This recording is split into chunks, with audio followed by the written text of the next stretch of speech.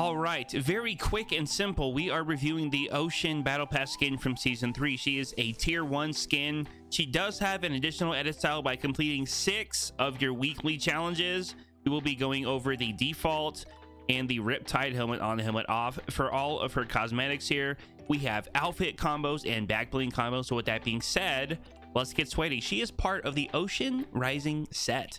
All right, starting with the wrap. It has an interesting tan slash sand color. I guess you can call it sand. And then like a nice animation near the barrel on all these weapons here.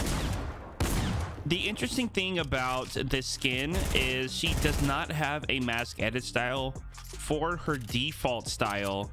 But then the other 2 edit styles actually have the ability for helmet on or helmet off, which I find a little strange. Also, all of the edit styles on her set with different items are a different edit style name. We'll get to that very soon. This is the top sale default style. It just looks like it's homemade. I kind of like it. It reminds me of like Waterworld stuff, or I believe it's like Universal Studios or somewhere has like a Waterworld live performance, and they have like, I don't know, crafts that kind of zoom across like the acting portions of the stage and stuff. I don't know. It's a pretty interesting skin nonetheless. Now we do have the ability for either two-handed dualies here or a single two-handed, they call it a truncheon, I believe. Equip and equip. Kind of small. They're made out of pipes though, which I do like quite a bit. So let's get to the truncheon edit style for this harvesting tool. So this is obviously a really great idea to have the ability to have either 2 one-handers or 1 two-hander for your harvesting tool, but the only problem is they still treat this as a dual harvesting tool when you do the pointed out emote. So keep that in mind. It is a single two-hander, but it's treating it as 2 dualies still. So when you point it out, you will only get the default pickaxe. I just thought I would show you guys that because that's pretty interesting to me.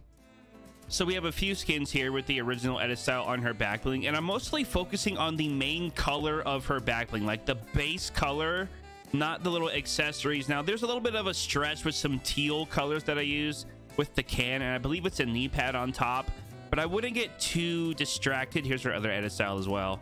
I wouldn't get too distracted with the accessories. This just kind of makes sense. It does look like a diver's backpack. I don't know. There's a lot of stuff on there. Scuba Jonesy looking real nice as well with like that purple gradient. We can actually sew him with his mask on, which is, I think is really cool. Kind of looks more aggressive to me. We have Crystal, which is probably one of the strongest ones because the gradient goes very well with her shirt she's wearing.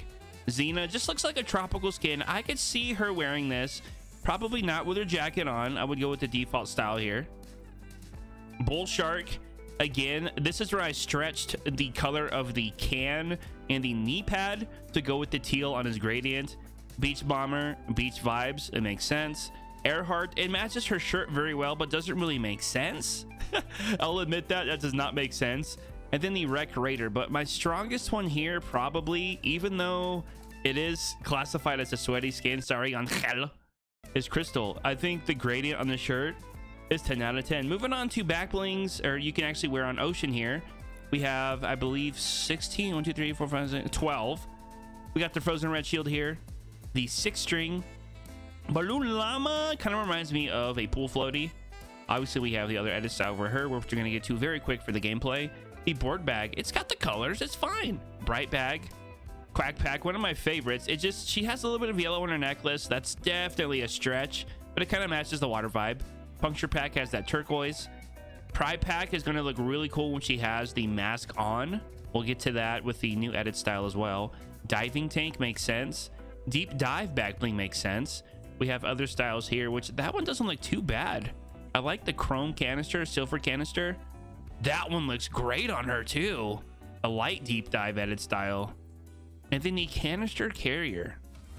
So as long as you did 6 weekly challenges, you will get edit styles for all of these items that I'm currently have equipped here. So this is the Riptide Ocean edit style. She has the ability to have the helmet on or the helmet off. Keep in mind, this is the actual helmet from the Ghost Brutus. You can see it in the cinematic that I'm going to show you here.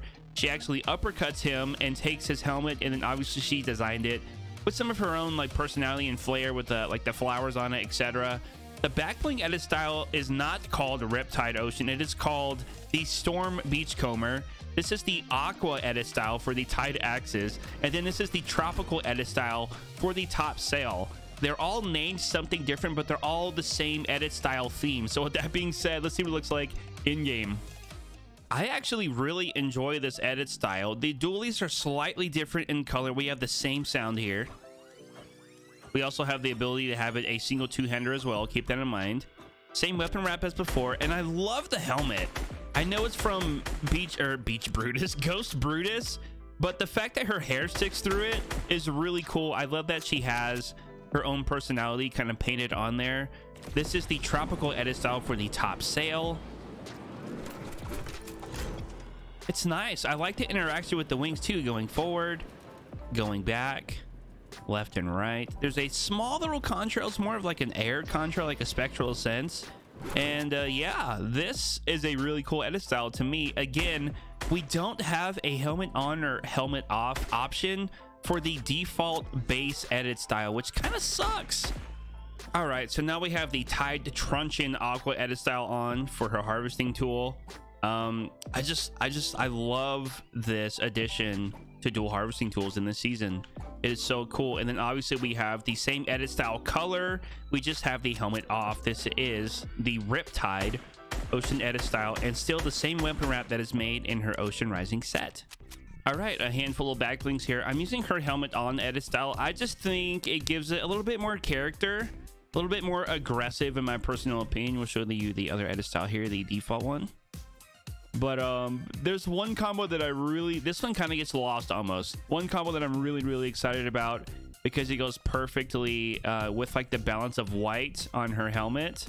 This one right here, Uzi. I just think that one looks really good. Even the pump color is almost the same yellow as the design, and then we have the white and pink. Obviously, that's my favorite one for sure. We have the Ghost Kabag here, the Infatuation back. And then this is kind of like a troll one for Oki. I don't know why I bought this cat, but there it is. So you're probably wondering, what can I wear with the Beachcomber back bling? Well, let me show you.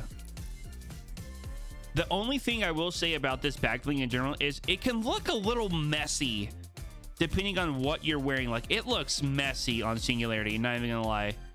Aerobic Assassin here. It's one of those back blings that just looks kind of like unorganized. Everything was just thrown together on it. So if that bothers you, it might not look the best on some very clean, sleek looking outfits like Singularity. I mean, the color scheme was pretty much there. We got Susan in the house. The color scheme was there. Jade Racer, like, it looks really dirty on her. I'm not gonna lie, that was definitely a stretch. We got Beach Bomber, the original Abachi style, and then Synth Star. And I actually want to show you it on Iris because it's kind of the same color scheme. I know I used the back bling on the skin, but it's almost the same color scheme as that purplish blue and then pink. It's very close. All right, guys, hopefully you enjoyed this little review on the Ocean Battle Pass skin. Liking the video is always appreciated. Subscribing is free. That is PIZO in Item Shop. And we'll see you nerds on the live stream. See ya.